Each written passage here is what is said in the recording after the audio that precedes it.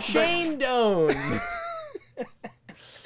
So he didn't quite get the send off that you'd want. No, the Coyotes fucking like punched him in the butt. Just and was like, "Get the fuck out of here, you old fart! We don't want you." You're using too much heat standing in the building. Yeah, exactly. Can't afford this. We're very conscious of what our AC situation is and our heating. Do you know how hot Arizona is? Of course they are. You leave the door open every time you come in, letting all the cold air out. It turns into a swimming pool in there.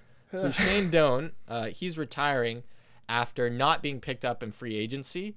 The reason he went to free agency is because the Coyotes were like, yeah, they didn't just like let it fly under the radar. They made this huge statement saying like, yeah, we don't want you anymore. You're too old. Yeah. So like, get out of here, you geezer. And it's a little hurtful because he wasn't just a player that's old. He's the current team captain. Not only that, but he's a huge like and he's played, ambassador for the game. Like, and he's played with Winnipeg and then moved to Arizona. Like he's played with the Coyotes the whole time. Yeah, he only played like one season with the Winnipeg Jets before they relocated. Yeah, but so he's been pretty much he's been with that franchise since day one.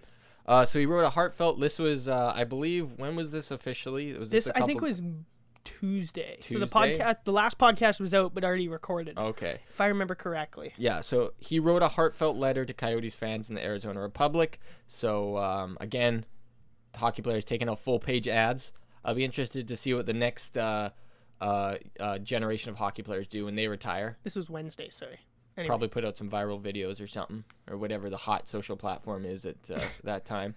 But Shane Doan, he speaks about his retirement and other things about Arizona on Sports 98.7 FM with Burns and Gambo. So so he put out this air horn. he put out this article and then did an interview. So he basically talked about what you'd expect. He obviously enjoyed his time and he's sad to go, and he talks about how, things sounds like an old geezer when he talks to the young guys and says like, enjoy it goes by so fast. Yeah, which it really does, and it's probably pretty emotional to be at that point in your life. Like even when you're young fellas like us, early 20s, you still think there's still things you think back on in life, like, man, like high school did go by pretty fast. That line at McDonald's, that went pretty fast. I wasn't ready for that. Exactly. The drive home today, no traffic, pretty fast.